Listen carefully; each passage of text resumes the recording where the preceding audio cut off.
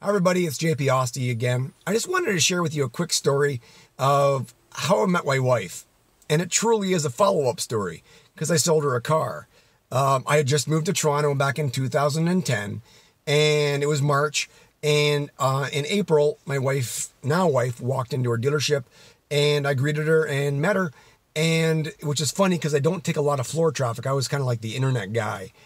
And offered her a test drive, reviewed her vehicle, which is an old Civic, and it wasn't the right timing for her, but she thanked me and she left.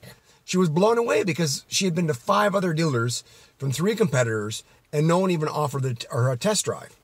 So over the period of 9 follow-ups, I talked to her and discussed her options, and she finally had an issue where her car broke down and had no one else to turn to.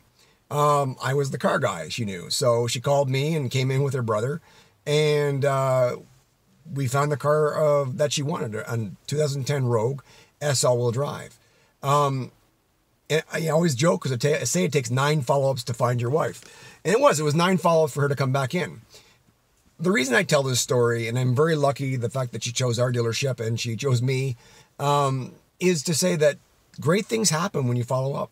Not only did I find the woman of my dreams and everything about it, the mother of my children. I sold a car and have a great relationship with many clients because of my follow-up. Never give up hope on your follow-up. As long as you're giving a customer value, they'll always see value in you. Hope this helps. Hope you enjoyed my story. Have a great day.